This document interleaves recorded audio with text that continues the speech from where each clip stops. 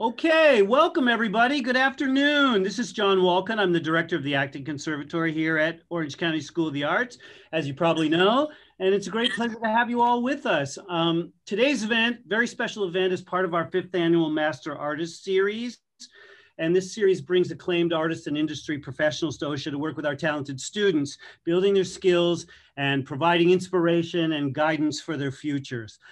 This year, we have an impressive list of visiting guest artists, including Academy Award-winning costumer Ruthie Carter, trailblazing ballerina Misty Copeland, and Academy Award-winning screenwriter Kevin Wilmot. We're deeply grateful to our sponsors, Anonymous, Kenton Brandy, Barcures, the Bouchalaw family, Farmers and Merchants Bank. I'm making sure I don't miss anybody here. The JE Foundation, Deb and Aaron Malo, the Macbeth Foundation, Maureen and Michelle Mekjen, O.L. Halsell Foundation, the Sumbasakis family, Good Acting Conservatory family, Yamaha and Charlie and Ling Zhang for supporting OSHA and helping to provide our students with unparalleled opportunities like these. We'd like to really express our gratitude to Jeanette Sumbasakis, who's here in the audience with us today. And especially, we'd like to point out one of our Acting Conservatory dads, Mr. Sandy Sternshine, who made this introduction possible with our special guest artist today. So thank you for that, Sandy. We're glad to have you with us, and we really appreciate everything you do for us. So now it is my great pleasure to get to our special guest today and introduce this world-renowned actor and writer and comedian, David Pasquesi, who will be hosting this interactive discussion with us. You can feed questions into the chat. We'll have a Q&A near the end. But first, we'll let David talk a little bit. His website describes him as, let me get this, an improviser, a voiceover guy, and an actor based in Chicago. And those are really interesting things that we've not really talked a lot about with guest artists. So please join me, first of all, in welcoming our special guest, Mr. David Pasquesi. Thank you for coming, David. Good afternoon. Good afternoon, OSHA. We're so happy to have you here, David. And there's so many things to talk to you about. I really don't know where to start. I mean, you're one of those guys, I assume, that everywhere you go, people look at you and say, hey, that guy, I could go through a whole list of a million things that you've done in movies and television and commercials and voiceovers and improv. Where do you want to start? I rarely get. Uh-oh. Hey, that guy. I usually get.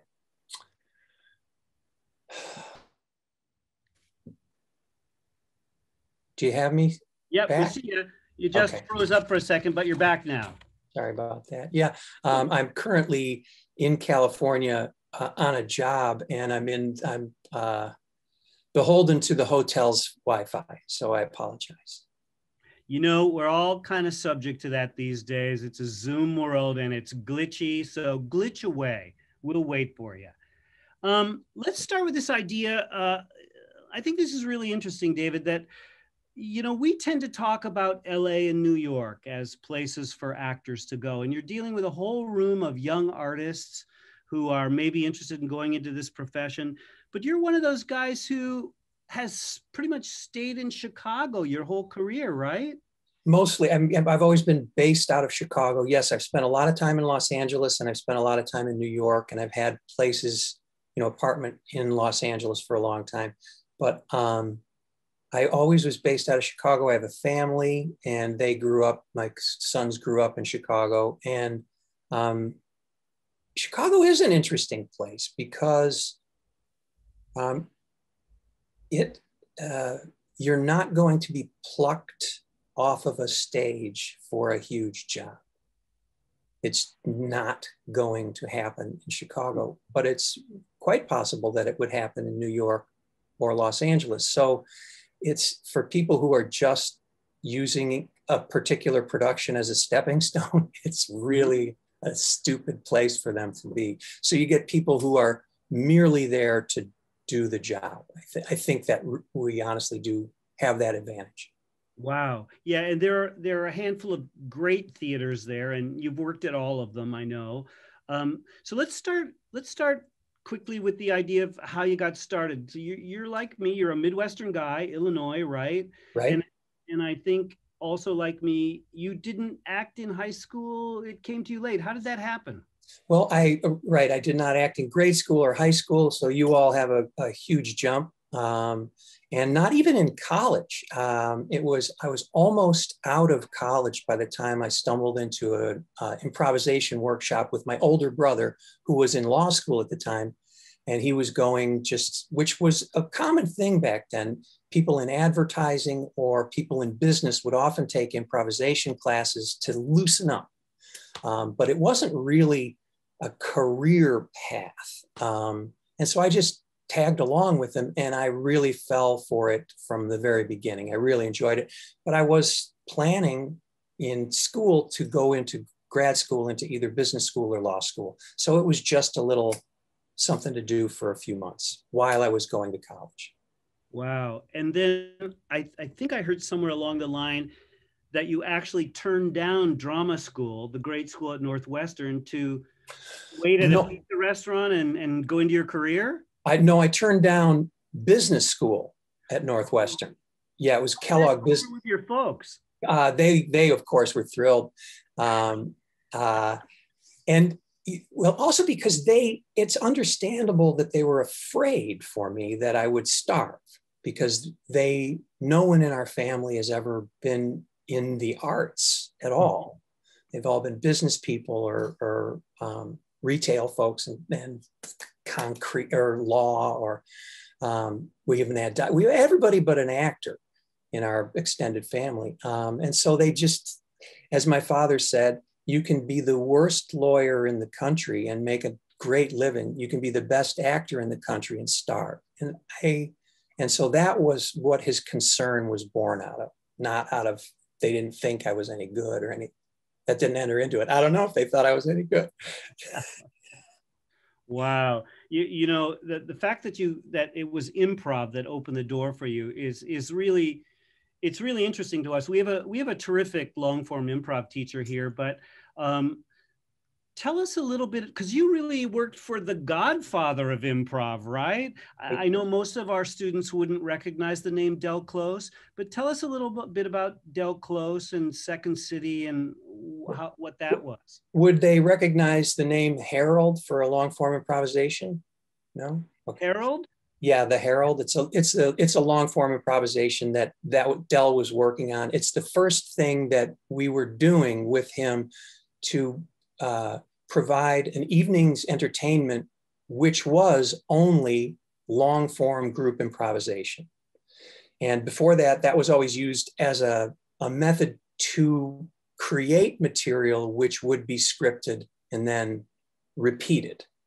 But his belief was that improvisation can be good enough that that's the evening, that in itself is the entertainment. And that was not a popular belief. And I think he's been borne out to be correct, that it can be excellent. And so that's the guy I fell in with. I just happened to be with him when he was developing this thing.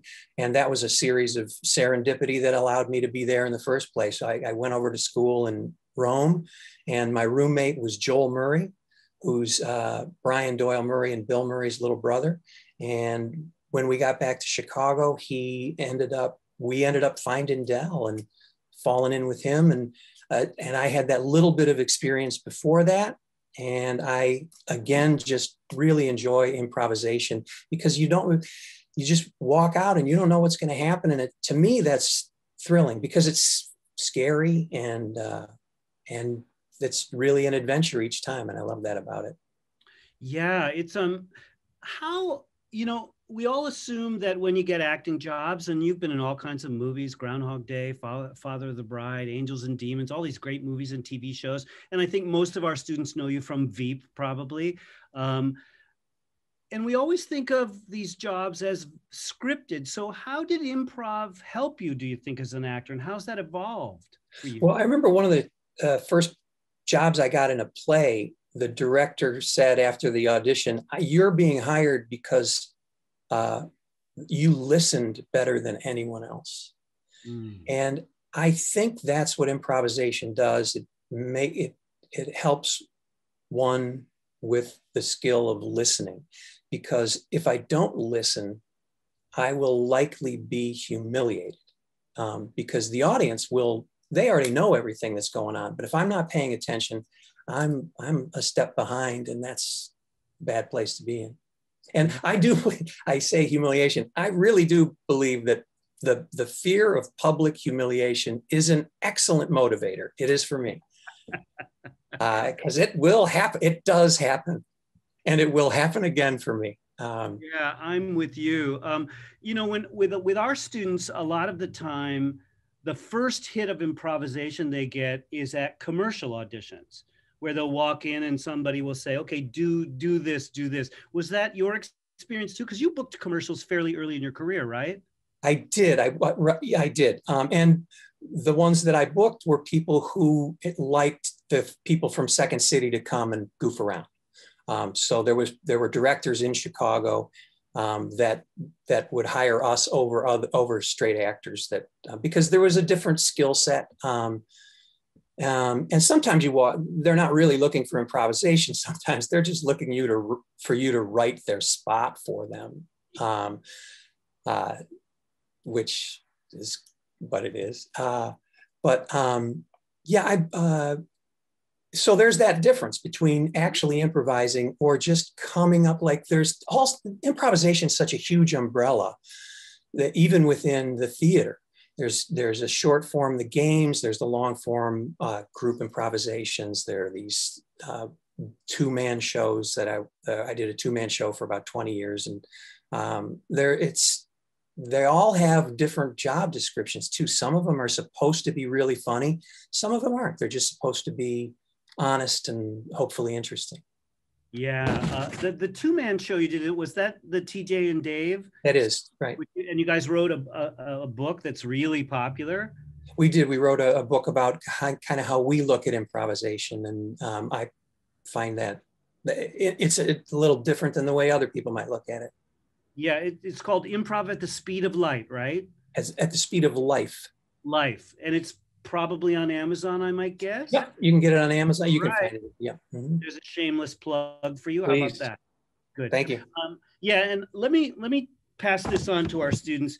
This is a great quote. Stephen Colbert said about you two guys, "One of these guys is the best improviser in the world, and the other one is better." It doesn't get much better than that, does it? He's an idiot, though. I loved that. I really did. So Second City, I don't even know how aware everybody is of Second City. It was already kind of, it's a group in Chicago that specializes in improv, right? And it kind of, there was a generation a little older than you, right? Who, Belushi and those guys who fed into Saturday Night. Exactly. Yep. At the first gang was Alan Arkin. And then Del came in not long after that. And Paul Sills and Severin Darden and Mina Kolb. It was Howard Hawk, Paul Sands. It was this great gang. And again, it's under they say it's improvisation, but it's really a sketch group. And Barbara Harris too. And Nichols and May came through. And so it was that was the origins. And then it was around for a while. And then every now and again, these amazing groups show up. And one of the casts was John Belushi, Joe Flaherty, Harold Ramis, Brian Doyle Murray, Judy Morgan, who was my first improv teacher. And then again, other gangs come along, and they're just these. So that was the group in Chicago. That was the theater in Chicago that was the only job for people with my kind of experience, which was improvisation and some comedy. And so that was the only real paying job. And at that time, the theaters didn't really look to us to be able to do real theater. They kind of looked at us as the buffoons of Second City. and that they're doing real acting. And that has changed. That has changed. I mean, they hired me to do stuff. So that was really great because of. You're right across town from Steppenwolf, and you've got Right. Malkovich and all those guys over there doing the serious stuff, and you guys are the clowns, right? Exactly. And in fact, they did a send up of Steppenwolf with Dan Castellaneta and Richard Kind and Mike Haggerty, their gang. Wow. So I'm guessing that, especially in the early years, you probably didn't make a lot of money doing this kind of thing. So how'd you get by? How do you, as your dad is saying to you, you should have been a lawyer, you should have gone into business. How'd you get by? Well, and you mentioned a bunch of things that I do, and that's what I had to do. I had to write and do commercials and work at a restaurant and do improvisation and do stand-up and do plays and do whatever I could to cobble together a career. And I like each one of those things, fortunately. Yeah, and I've been able to have more experience at doing each of those things merely out of necessity. Mm-hmm. And they all kind of end up in a way related, don't they? I mean, like I'm sure when you were there and you were young, there were guys or girls that you thought, oh, she's going to do well, he's going to do well. And then there were others who just came out of nowhere. And then down the road, you go into an audition or something, and there's Harold Ramis, and this is a guy you knew before who's now casting you in a movie. Did that happen for you along the way?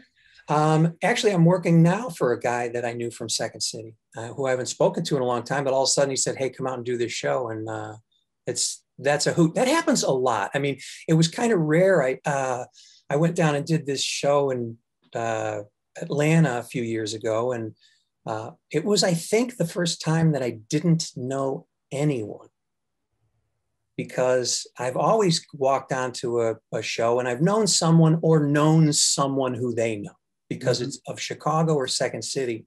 And this was I've been doing it for a long time. That was the first show I've ever walked on that I didn't know somebody. It was kind of neat. And because of the tentacles of Chicago and Second City.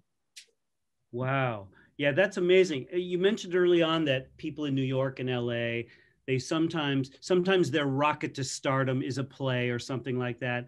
But for you, it was really kind of the network you built, right? Absolutely. And the lovely thing is, because that's not going to happen, people really are there just to try to do this thing that we're doing.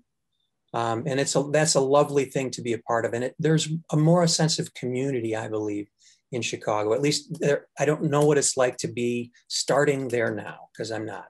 But I still am in contact with that great community that I know from 40 years ago. Mm-hmm. And I still see it, I think, within the people that are coming up through Chicago now. Yeah. It's less competitive, more communal. Mm-hmm. So as you started to cobble this career in Chicago, and you're getting some momentum, and you're becoming a big Chicago guy or a known Chicago guy, what was involved in your deciding, I'm just going to stay here? I like Chicago. I like living here. I'm going to raise my family here. Why didn't you go off to New York or LA like everybody else? I was able to make money in Chicago, and a lot of people weren't. Because I was doing commercials and voiceover. And so I was making a living there. And a lot of people had to move because that's where the jobs were. And for better or worse, I was able to stay in Chicago. Mm-hmm. But then, they're building reputations and careers in Los Angeles then. And I didn't. When I come out, I kind of had to start all over again, because unlike colleges, credit doesn't transfer between Chicago and Los Angeles. Yeah, I understand. Was there a point where you felt like, okay, I'm big enough in Chicago now, I'm becoming a big fish, I need to do that for my career? Or was that never a factor for you? It wasn't. I always liked work, and I was able to go back and forth a lot. I was able to travel, although Chicago was a home base. And I'd come out to Los Angeles for chunks of time, and I had jobs out here that kept me out here. I don't know that I ever, no, I don't think so. I'm happy to go where the work is. And that's one of the reasons I stayed. The work was in Chicago. It's less for me there now, but it's also less of a big deal for me to go places. Yeah. You've worked at all the major theaters in Chicago. I mean, I don't know what's happened since the pandemic, but are all the theaters still thriving there? Well, the one that I came up through with improvisation, IO, which was Dell's Theater, they shuttered and they're not coming back. Wow. Second City is for sale. I don't know about Steppenwolf and the Goodman. I believe they'll probably weather it. Mm-hmm. As I believe they'll probably be weathering it. Do you know if what's happening with Northlight or Remains or Victory Gardens? Any Oh, of those? Remains gone a while ago. That was the first play I did, was at Remains. What'd you do there? The Chicago Conspiracy Trial, the Frank Condon. Yeah, exactly. We know Frank from the Odyssey out here. Yeah, he directed it. Yep. He was great. And Victory Gardens is there in the old Biograph Theater, and I think they'll probably also come back. Mm-hmm. When we have several alumni from our program who have gone to either the Goodman or a couple of other schools in Chicago. What would you say to a young actor who's thinking about, okay, once I get out of here, I'm either going to go to New York or LA, or why would they go to Chicago, do you think? Well, that's a great question. I often, when I talk to younger actors, they ask, and I think it's important for someone to, without judgment, think about what it is I want to do right now. What do I want to do right now? And sometimes it's, I want to get better on stage. And if that's your goal, I believe there's no better place than Chicago, because there's a lot of theaters, and you can work at all of them. Mm-hmm. And people come to see it. Whereas, so if that's the goal, I think Chicago is an excellent place. And you don't have to have 100 jobs to afford rent like you do in New York. It's still a manageable city. Right. If what you want to do is be on a TV show, and again, without judgment, if that's what I want, that's what I want. Chicago's a stupid place to do that. There's just, there are better places for that. But if I'm confusing, if I lie to myself thinking, oh, I just want to be better on stage, but what I really want is to be on a TV show, and here I find myself in Chicago, it's just going to be a disaster. I'm going to be filled with resentment because this thing that I'm doing cannot possibly give me what it is that I want. So mm-hmm. I have to constantly reevaluate what it is that I want. Great. Yeah, because if you are headed for film and TV, really LA's the place, kind of, isn't it? Because there are more jobs. Absolutely. There are more actors, but there are just way more jobs, right? Absolutely. And even the jobs that don't film there are cast there. Right. Like I've gotten jobs in Chicago because I happened to be standing in Los Angeles. They just don't hire locals in Chicago for more than day player stuff. Yeah. Isn't the old saying you have to go away to get famous? And it's silly, but it's real anyway. Doesn't matter if it's silly, it's real. Yeah, I think everybody kind of feels it. We used to say in LA that you had to go somewhere else before you could appear at the Taper. You had to go to New York before you could be in a play at the Taper, you know? So I think there's a lot of that everywhere. Let's talk a little bit about self-generating work. That's something that you're really, I mean, in a way, you have this amazing career where you've gone from improv and theater to episodic TV and sitcoms and voiceovers and commercials and movies. You've really kind of gone everywhere. And you generate a lot of your own work, don't you? Yes. And that's one of the things that I got from Second City. There you are coming up with your own material.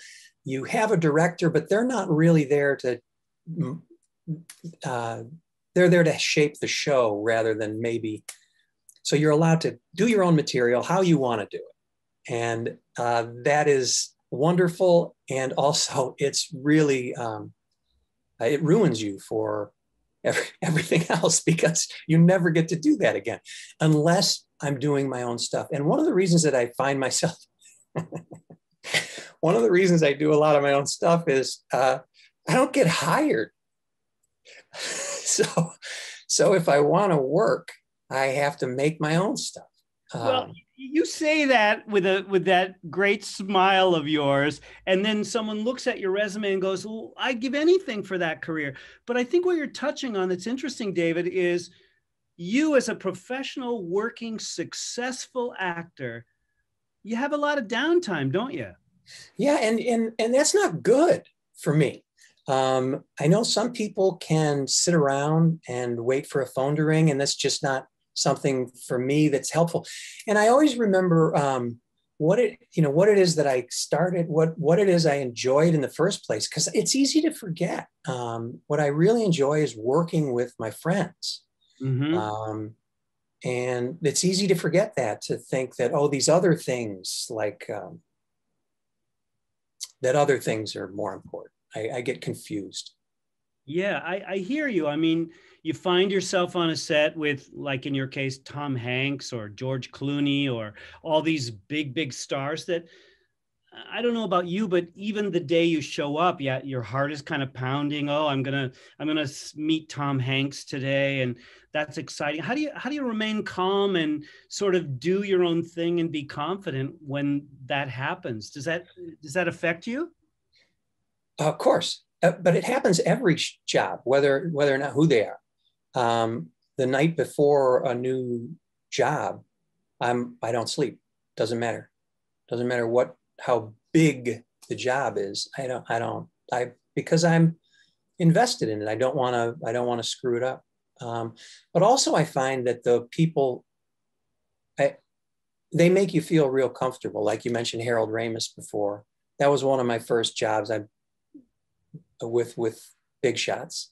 Mm-hmm. And he's just the sweetest man. So he made me feel comfortable enough to, and I think that's part of the job of the director too, is to make the actor feel comfortable enough to be good as they can be. Because if they're nervous, you're not going to get anything good out of that, I don't think. And it's also interesting. So I watch a lot of little actors' interviews, and I watched one today about with Jack Nicholson as he was younger, and they were asking him about jobs, and he said he was able to work for a casting director, and he read opposite people. Mm-hmm. And he said he saw all the actors come in and read for the part, and he said, they weren't that great. And he's found that encouraging. He's like, oh, this isn't that huge of a hurdle, right? There's not that much difference between these people who are known names and me, who is just getting started. It's just, I can do my best. It's right along with them. People don't know it. People don't know that I'm good, but I'm good enough to be doing this. Yeah, and also I remember there's a little story with Tom Hanks. I screwed up a take, and I was all mad at myself. And he goes, well, what's the matter? I go, I screwed it up. He goes, they're going to do another one. I can totally picture that. It's just so calming and helpful, I'm sure you would back me up. I worked with Tom Hanks before too, and he's exactly like you'd think he would be, isn't he? Yeah, exactly like you'd hope. He was just wonderful, just the nicest guy. And again, makes it really easy for you to be comfortable enough to do your job. Yeah, I don't know. When I think of my friends who got famous or broke through or for whatever reasons, and it's striking me in talking with you now too, one of the things that seems to be similar to every one of them is they really are who you think they are. They're very authentic people. You seem like a very authentic guy. You're exactly what I thought you would be. Do you find that true also? There's another one that Peter Jason. I don't know if you know him. Peter Jason's a fantastic guy. Sure. Been in a million movies. Absolutely. Been here doing it forever. He's a fantastic guy. And I remember him talking about an audition too. And he said, one of the reasons for the audition is you come in and you do a good job. And he said, yeah, but there's 10 guys out in the waiting room who are going to come in and do a good job. What you're also doing is showing these people that you are someone they want to hang around with for 2 weeks. You know, it's not merely doing the material, it's allowing a little bit of your true self, your personality to come through, even in the off time, you know. Yeah, that's really, really true. Wow. Boy, I don't know. There's so much other stuff I'd love to talk to you about. How did Veep happen? I have a great agent and that I've had since I started. Wow, that's rare. Yeah, Paula Music, she's fantastic. She wasn't my agent for a little while. She was my manager for a little while. And then she went back to being an agent. So she was my agent again. Also the casting director was Allison Jones, who is fantastic. And they kept bringing me in for the whole first year. They brought me in. I went in for the pilot and they kept bringing me back for different parts. And I finally got the one that I got. And that lasted for the rest of the series. That's a great lesson, because as an actor, when you don't get a role, you just feel like, oh, I didn't get it. But it's easy to forget that still your stock could be rising with the casting director and the director. They just thought, we'll find something else from. Has that happened to you a lot? I suppose so. And also, I tend to work with the same people more than once. Mm-hmm. And also casting directors, I'm real grateful to the casting directors who keep bringing me back, even if I don't get jobs, even if I don't book the job. And that's, Allison Jones, Deb Zane, Bonnie Zane, Pillsbury, just all these great casting directors. They're wonderful. And they bring you back because you always make them look good in front of the director and the production company. Yeah, right. And right. I think that is like, I used to work a lot in voiceover, and people ask me why I worked. I go, I show up on time and I'm not an asshole. And I think that puts me head and shoulders above other people. And in the other acting business, I show up prepared. I show up prepared for auditions. Yeah, I'm with you. You guys, we're winding into maybe the last 10 minutes or so. So if you want to put questions in the chat room, that's a good way to go. Molly Ray, thanks for doing that. And I'll field these as best I can. David, let's talk a little bit about something like Graveyard. That's something that you and your friends made, right, on the internet? It is. And again, that's people that I've worked with before. Chris Stolte and I had been in a play together. And the third guy is the guy who directs it, Ron Lazzaretti. And the three of us write them all together. And we want to do something together. And so we did this, and it's manageable. I remember that Coppola saying 20 years ago, 30 years ago, he said, the next great filmmaker is going to be some girl in Iowa, because the means of production are not limited to this huge money studio anymore. The means of production, we can shoot them on our phones. We can get stuff done, and we don't have processing fees anymore and stuff like that. So if you have an idea, you can actually manifest it. So we put together a little gang. We wrote all these things that we think are funny. And that's a lot of it. This would entertain me if I was the audience. That's basically it. That's great. And Quinn Barraza, if you can, if you would mind putting that Zoom link or that link to Graveyard where people could check that out. It's really fun to watch because it does look like a bunch of friends having a good time. And I remember when I first worked with those guys from It's Always Sunny in Philadelphia, and that whole story about how they made their own thing and they didn't get paid the whole first season, and then it just took off. And it's really doable, isn't it? Yeah, I don't know. I don't have the experience of something really taking off, but it's doable to make it in the first place. It's all relative, isn't it, though? Well, right. And also that other stuff, I don't know. I don't think we have a lot of control over that. No. So we just keep making them. Did you ever have that moment in your life, David, where you made something like, I don't know, maybe Groundhog Day or something that everybody saw, and you walked around for a little while on a cloud thinking, okay, here we go. Everything's going to change now.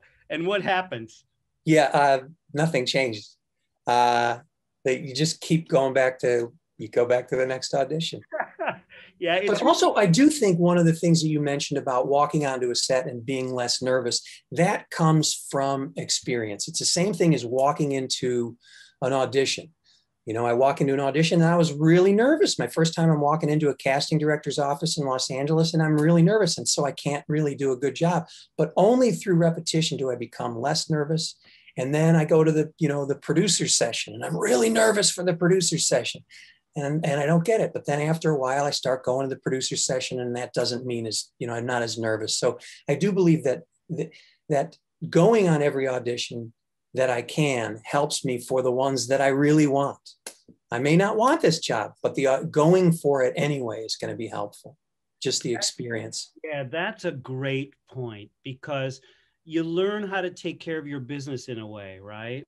You learn how to, okay, I know now I need to take a deep breath and get present, or whatever it is you need to do before you, because it never gets any easier. I remember Adam Sandler saying once in something I was involved in, saying, you think it gets easier when you're getting paid $20 million to carry a movie? No, it just gets worse, you know? So you kind of have to learn how to take care of your business. One of the students, go ahead. I'd love to know what that feels like. Yeah, I hope you do. I think, frankly, this conversation is going to launch a whole new chapter for you. Finally. How did you get involved with the magnificent Mr. Sternshine and that project? What's that all about? Well, I know Sandy through the film Later Days that he wrote and directed, and through his friend Brad Riddell in Chicago. So that's how I worked for him. That's how I know him. I worked for him. He's the boss man. He's a good guy. We're lucky to have him around here. I'm glad. That was not my experience. No, was he really tough? Just between you and me and the other 190 people? I mean, just between us. Yeah. All right. I suspected as much. Okay, let me see. Here's some other questions. Oh, this is a good question. Is taking part in a bad project worth it to you? Well, excellent question.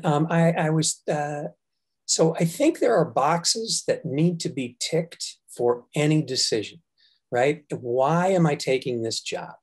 And at the beginning, I'm taking every job because I want the experience. Right. Every job. But after a while, like I was an extra on a big movie, right? I did that one time. And during that time, I was thinking, okay, I don't need to do this anymore. I'm not going to learn anymore from this. And I didn't enjoy it myself. Other people do. Again, unless they're paying, so the boxes are money, material, people, experience, maybe those four, something like that. I want to work at that theater company. They're not paying anything. Still, I want to work at that theater company. I don't like this material, but it's a really nice paycheck. Okay. A different kind of role for you. Exactly right. Like right now, I'm in 2 hours of makeup in the morning. I've never done a job like that. I'm an alien. That's a hoot. When are you going to play Richard III? I do audition for. Great, you'd be great. I do audition for Shakespeare in Chicago. I've never done Shakespeare. Wow, you'd be great. Let me see what else I have here. Do you think as comedy changes, do you think today's comedy has influenced you or changed you, or do you look at comedy differently, younger generations, or what do you think about that? I think, it's interesting because, every now and again, comedy goes through a popular thing, but I think it's all I still think the Marx Brothers are hilarious. I still think Young Frankenstein is fantastic. And I also think there's a lot on Adult Swim that just cracks me up. I don't know that, it goes through phases. Like Jim Carrey was hilarious. And still some of that stuff is great. Like the first couple. I don't know. I don't think I'm necessarily I think my sensibilities about what's funny have not necessarily changed that much. And I just think that, like always, a lot of what's put out there, I don't find funny. And a lot of what's put out there, I don't find good. But I think you could drop me in any year since, the Lumiere brothers, and look at films from any one of those years, and 90% of them I wouldn't relate to. Good, good. I see a number of questions here about how one gets involved at Second City. How old can you be? Can you audition? How does that all work? I don't know what it's like now, but they have a huge school. They have school for every age. And most of the times, so they have an initial school, and then they have a conservatory, all within Second City. They also have their own film school, which is associated with DePaul in Chicago. And I believe they still have a school in Hollywood. They have a small theater in Hollywood, and they run a school out of there. And I believe that they have all ages, and they often, in Chicago anyway, is where their theaters are, their sketch reviews. And usually the graduates of the schools feed into the spots that become available in the touring companies and then on the resident stages. But I think you can be any age to start taking classes. They don't tend to hire people for the stages until they're in their 20s, but. Okay, good. Out here we have UCB and the Groundlings. Do you find that those groups, along with Second City, that talent ends up merging, or is it competitive? Or I think it's both. I think, maybe the schools try to differentiate themselves in the styles that they use. But I always find there didn't used to be a lot of schools.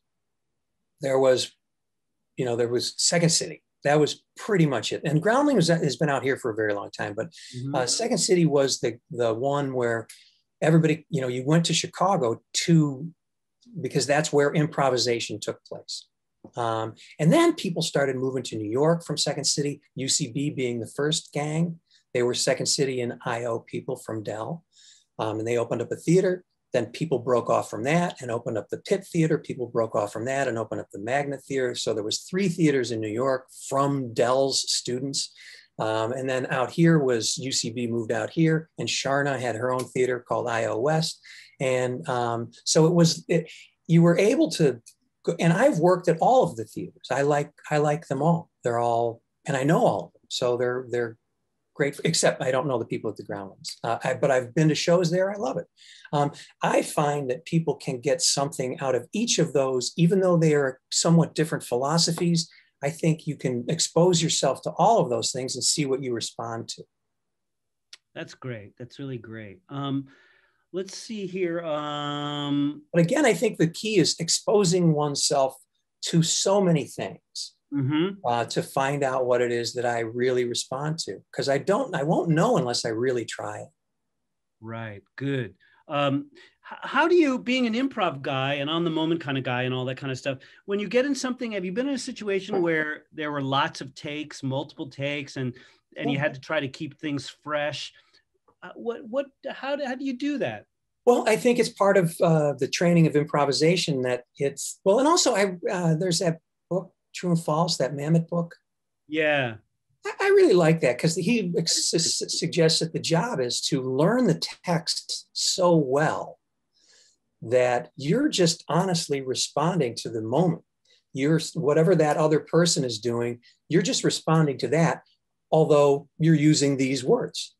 But how I say them, that changes all the time. And I've also in the companies that I've worked with and the casts that I've worked with in plays are kind of into that also. You don't find too many people that you can, sometimes you see an actor and you can see them go 2, 3, look, 2, 3, say my line, 2, 3. And no matter what you're doing or what's going on or what baby's crying or what lamp has just fallen, they're going to continue to do what it is they do.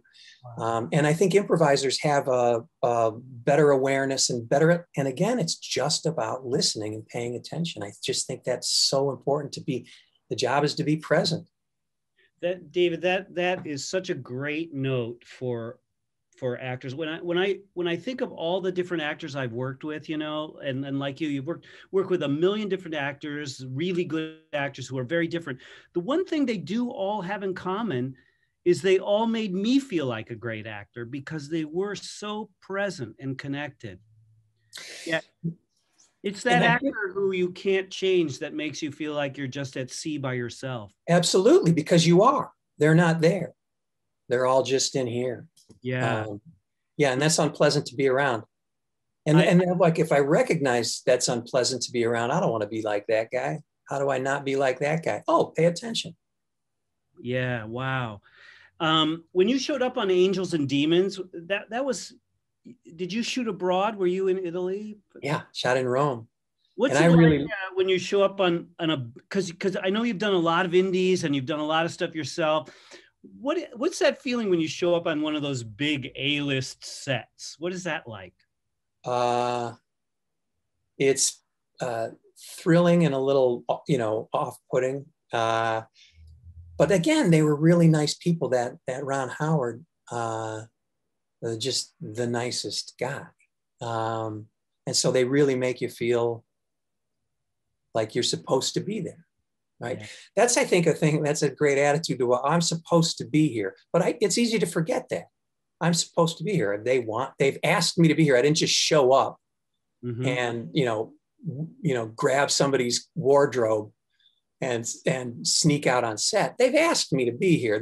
I'm supposed to be here, but it's easy to forget that I belong here. Yeah, that's a great way of looking at it. I think we're kind of at the point where I should probably ask you, what advice would you give young actors who are, I mean, these guys, a lot of these guys, they're in this great environment where, unlike you or me, they're surrounded by all these people who are probably going to be relatively successful. And thinking about this next big step, what are your thoughts on that these days? I similar thing. Try to regularly check in to find out what it is that I want. And again, without judgment. I want to make some money. If that's what I want to do, I would not advise becoming an improviser. But if whatever it is that I want to do, and also try everything and try it more than once. And take jobs that are, again, in that Nicholson interview was fantastic. The guy, it was a long time ago, so he wasn't a superstar. Mm-hmm. And he was asking him, are you embarrassed by those old Roger Corman movies? He goes, I'm embarrassed about everything. Right? So I remember that interview. Wasn't that the interview where he said it takes 20 years for an actor to be successcsul? I didn't see that part of it. Wow. I remember. Yeah, I mean, it's and so hopefully I'm going to be, and I'm going to look back on stuff. It's like, oh, I should have done that. And that's the way it is. I look at something like, oh, wow, that's not what I thought that would look like. But there it is on screen. So I was wrong. And so I learned from that. And I think just doing it, doing stuff with your friends, doing anything. Being part of a production, and that's another thing that happens in Chicago. We need somebody to be part of crew. Okay, I'll do that. I'm an actor. I don't know what I'm doing. We'd love to have your hands. That'd be great. Just do everything. Yeah. Try everything. And you just meet the greatest people. I remember when I first came to LA, I was gripping on a movie. Me, Richard Gere, and Kevin Costner were grips. Now, fantastic. 2 out of those 3 people became really famous movie stars. That's fantastic. But still, that's this life, isn't it? It's so wonderful. Right. And I still get thrilled every time I walk onto a lot, every time I walk onto a set. I just get a huge kick out of it. And it doesn't matter the budget. I get a kick out of it every single time. Me too. And every time I run into an actor like you where we can talk about this stuff, I just think, wow, this is the greatest life. I wouldn't have traded it for anything. That's the truth. I would not have traded this for anything. And also it's brought me things that are kind of impossible. like we started out improvising in this little room upstairs, coming up with this long form improvisation, and just improvisation has brought me around the world, which was that's impossible. That's impossible to go improvise all over Europe. That's impossible. That's just wonderful. And because of the longevity of your career, I think the voiceover and the you know, that kind of career, the commercials, it's changed a lot, isn't it? Now it's now much more non-union, much more wide open to new people. What's your thought on that? Well, yeah, I used to do a fair amount of voiceover. I haven't booked a job, a commercial job, in I don't know how many years. It just stopped. I don't know what, no one can explain to me what happened. Doesn't it seem to be pretty much either celebrity driven or non-union? Celebrity and non-union take up a huge chunk. Yeah, that used to be. And also there was a thing that in Chicago, it used to be, because of technology, it used to be limited geographically, and Chicago was a huge post-production advertising town, and they had to use people standing in Chicago to do the voiceover for the commercials. Mm-hmm. They don't have to do that anymore. Wow. Wow. Let me see if there's anything else I want to ask you before I forget here. Any other questions you want to throw into the chat, you guys? Tell us a little bit about Lodge 49. Oh, that was the job that I walked on that I didn't know anyone. Wow, that's a cool show. Oh man, that was so much fun. What a great group of people. Oh, that was another thing. That show, you know, like the people that I like and admire really take it seriously. Mm-hmm. We all have a great time screwing around and goofing off, and just that's a great part of it. Don't get me wrong. Yeah. But they take their jobs really seriously. We show up for work and everybody's ready, and you get a curveball thrown at you, like, oh, we're not doing that scene today. We're doing this scene today. There's a 2-page speech that I was not yet, that I didn't think we were going to do. I better be ready. Mm-hmm. And they, you know, people take their time going off on their, I can't go out. I can't go to coffee today because I'm going to work. You know, working on my own to be prepared for the things that I have coming up. So the work ethic is, I think, a really important thing, as well as the fun. But that group, that writing, Jim Gavin wrote it all. Peter Acco was the showrunner. Nina Jack and Deb Zane, who I'd never met before, the casting director. Mm-hmm. That was the first time I'd ever met her, and that's why I got that job. Wow, and she's done a million things. She's great. She's really wonderful. What else do you want to do? Do you have stuff you still think about? Shakespeare, maybe you mentioned. Yeah, you know, so I've written a bunch of stuff, but always with people. And so I've been for the last while, I've been trying to write a play on my own. Mm-hmm. And that's proving to be a real difficult thing. Yeah. So I'd like to get that done and produced. So you still want to get back in front of live audiences? Oh, I love it. I absolutely love that. Yeah. What's the trade-off for you? What do you like about being on camera? What do you like about being on stage? Well, generally you get paid more on camera. Yes, and there are residuals. Yep. There you have it.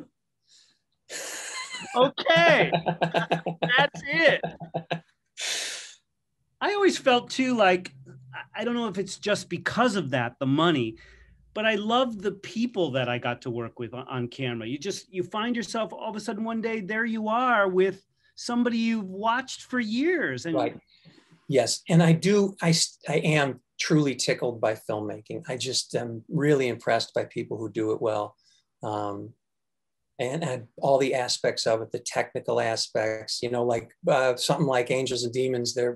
Now what's going on here? Oh yeah, this is the parking lot of a casino, but it's going to be a huge cathedral. Wow. Yeah, that mind. I was, I'll just throw that. I was in the movie Titanic, and I remember, and at that time I was also making an independent film, and Jim Cameron, the director, understood that I wanted to make films too. And so one day he was setting up the shot, and I was watching him, and he said, "Do you know what I'm doing?" Because he was doing something with depth perception and all this stuff. And I said, "It looks like you're doing something with depth perception." He said, "Yeah, the technology doesn't yet exist to release this movie in 3D, but it will in 10 years. So I'm also making a 3D movie. So when the technology catches up with me, I'll be able to do that." And I went, He's making a movie for 10 years from now. Yeah. Wow. Can you believe that? And wow. There are people like that in our business, aren't there? It Yeah. just blows your mind. And yet you hear stuff about, oh, he's not a good people person. Well, okay, but there's that. I don't know. Who have you ever run into? This is just kind of a personal, silly thing about show business. Who did you ever run into that you kind of went, oh my God, it's me and them? I was doing a voiceover session in Los Angeles at Buzzy's. And I come walking out of the studio and went down to get a cup of coffee, and James Coburn walks out of the studio. Wow. And I don't often get too starstruck, but James Coburn did it for me. I don't know if he was in like Flint, he was in The Magnificent Seven. For the rest of those are names that mean absolutely nothing to your students. But they do know Julia Louis-Dreyfus. Yes, fantastic. She seems like just fantastic. Fun to play with, huh? So great. That whole gang. And the majority of the people in that show, the cast, have something to do with Chicago. She went to Northwestern and had a theater company in Chicago. Kevin Dunn's from Chicago. Gary Cole's from Chicago. Tim Simons came through Chicago. Matt Walsh is from Chicago.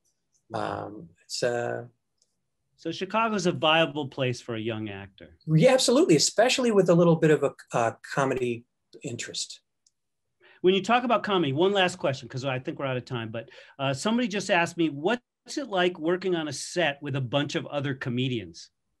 It depends it depends on the kind of comedian. Sometimes it's really boring because they're all figuring out how to be funnier than the next person, and it's dreadful. But a lot of times, and that's one of the things about improvisation too, I think those people generally are more community oriented, and they're a hoot to hang around with. Most of my buddies are just a blast to hang around with, and that's what I miss about this, that we have to not be around people. That's the thing I miss most. Yeah, well, I'm telling you, it was a blast to have you here with us today, and I'm sure everyone agrees with me in thinking you'd be fun to hang around with and work with. So I hope my best to all your students. Wish you all the best.